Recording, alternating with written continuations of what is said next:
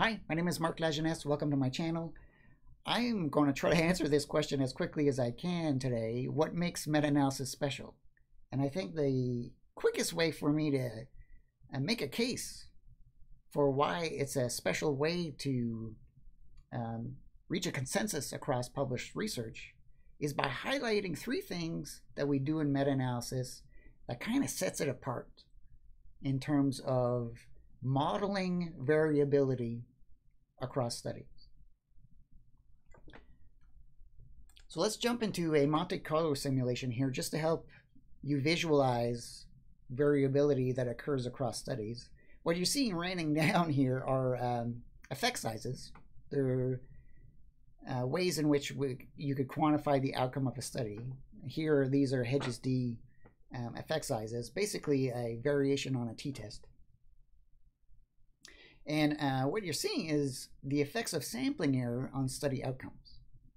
And so all these study outcomes are derived from the same experiment where there's a control and treatment group, and you're contrasting the two to see if the treatment is effective. But what they differ is their sample size, how much information they measured to perform the test in the first place. And when a study is classified as significant with a t-test, it gets coded in blue. It could also get coded in red if the t-test indicated it was a significant negative outcome.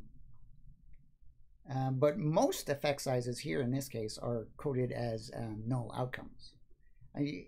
Forgive me if I'm describing a t-test as a classifier here. And the reason maybe I'm using this jargon to describe what we're doing is because an old way to synthesize studies was to do a vote count procedure. And basically what you're doing is you classify each study based on whether they were significant or not. That's what the t-test is doing, is a classifier of whether or not a study is significant or not. And the meta-analyst does not care about any of that stuff. We don't care whether or not your study is significant or not. What we're interested in is bringing it to the bedrock as close as possible. You want a numerical value of the magnitude and direction of the study outcome. We don't want to ask the question, did the treatment differ from the control? We want to know how much did the treatment differ from the control. And when you treat study outcomes like this, rather than a categorical group, rather than a class of significant and not significant, you expose all that variability. And really that's the fun stuff in terms of meta-analysis and research synthesis, because with that variability we can model and improve inferences at the synthesis level. And so just again to reiterate, the first thing that what we do in meta-analysis that makes it special is that we don't quantify studies using significance of each study. We quantify studies using effect sizes. And again, the benefit of that is the effect sizes expose the variability across studies. Now the second thing that the meta-analyst does is we don't treat all those studies equally. We know sampling error is important, right? You're seeing right here sampling error in action. Large amount of variability in study outcomes. Let's model that. Let's include that in our analysis. That's what this little plot here shows. It's the funnel plot. It's called a funnel plot. And a funnel plot is a way to visualize how studies can vary in sampling error. Now, the meta-analyst actually makes use of this and converts this variability into weights, with the goal to give more weight to studies with larger sample sizes compared to studies with small sample sizes. And the idea is, I'm just going to blow up the number of effects included in the simulation here just so you could see the funnel shape, is that studies with small sample sizes tend to be more variable in what they estimate. They may over or underestimate the underlying effect. whereas studies with large sample sizes tend to converge on the true underlying effect. And so we want to give those ones more weight in our synthesis because they provide better evidence of the underlying effect. And so the first thing that the meta-analysis does with the model is we have our dependent variable, which are effect sizes, and now we weight each one of these effect sizes based on their inverse variance.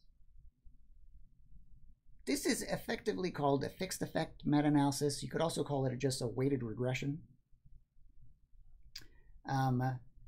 And this is, I suppose, the second way in which meta-analysis model variability is we're really concerned about sampling error. And so now we weight the evidence based on how we perceive sampling error influencing the evidence.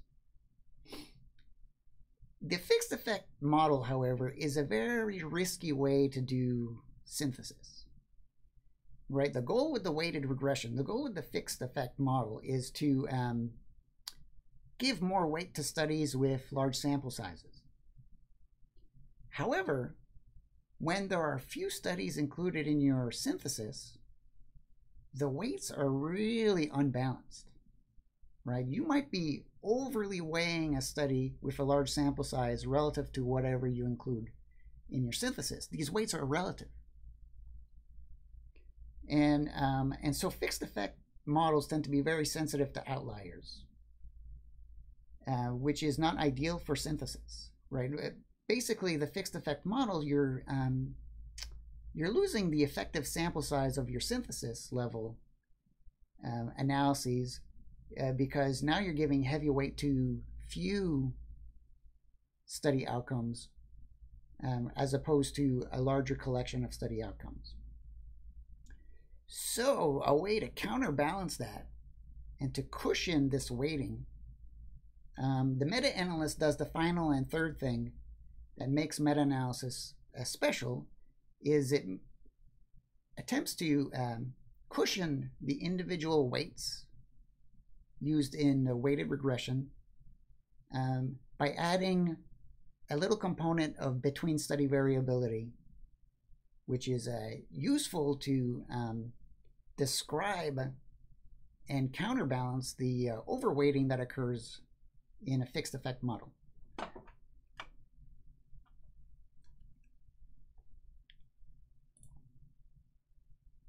And so here finally we have our random effects meta-analysis where studies are quantified with effect sizes, they are not treated equally, and they are weighted relative to their predicted sampling error. And 3, these weights are cushioned by the variability across studies. This is a more natural, more realistic way to model study outcomes because we're thinking about sampling error within studies, but we're also thinking about the variability across studies, and that when you're trying to reach a consensus, it's really important to try to model that type of uncertainty. And so that brings me to my final concluding remarks is meta-analysis is special because we spend a lot of time thinking about sources of variability across study outcomes. And that really is what makes meta-analysis an important tool to reach a consensus, to take an aggregate view of many studies, because we've thought and modeled things we know impact the quality of information within and between studies. All right, I hope this was useful in helping gel in your head what the goals of meta-analysis are. I always need to be constantly reminded about these things. I had a conversation with a colleague earlier this week, and they were like, whoa, meta-analysis is so complicated. Is there any shortcuts that I could do to kind of achieve a synthesis? And in a very much unsatisfying way, I wasn't quite able to describe to them why meta-analysis does what it does. And And I think maybe the simulation visualizations kind of can help with bring clarity to understanding the mechanics of the statistics that we use. Anyway, my son says I need to say this to let the channel grow, so please subscribe and like the video to goose the algorithm so that I could justify myself for making more of these videos. It's difficult. I mean, I spent a lot of time tinkering with the simulation, and then I'm just talking silliness about meta-analysis at this point. Okay, so more videos are to come. If you like this, here's a bunch of links to other videos, and thanks for watching.